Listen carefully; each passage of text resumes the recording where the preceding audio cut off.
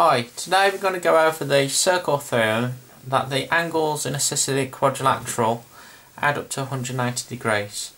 So let me quickly explain what this means then. A cyclic quadrilateral is a four-sided shape where all the four corners are on the circumference of the circle. And what's special about a cyclic quadrilateral is the angles which are opposite each other add up to 180 degrees. So A plus B will give you 180 if you add these up, and C plus D will also add up to 180 degrees. So let's just do a quick example.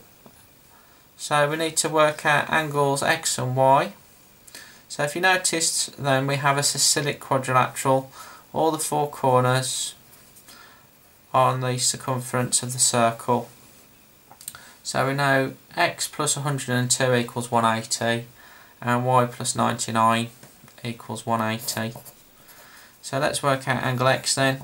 So we just need to subtract the 102 from 180. So this will give us an answer of 78 degrees. And to get Y then, we know that these two angles here add up to 180. So again, subtract the 99 from 180, so that will give us 81 degrees. Thanks for watching this video.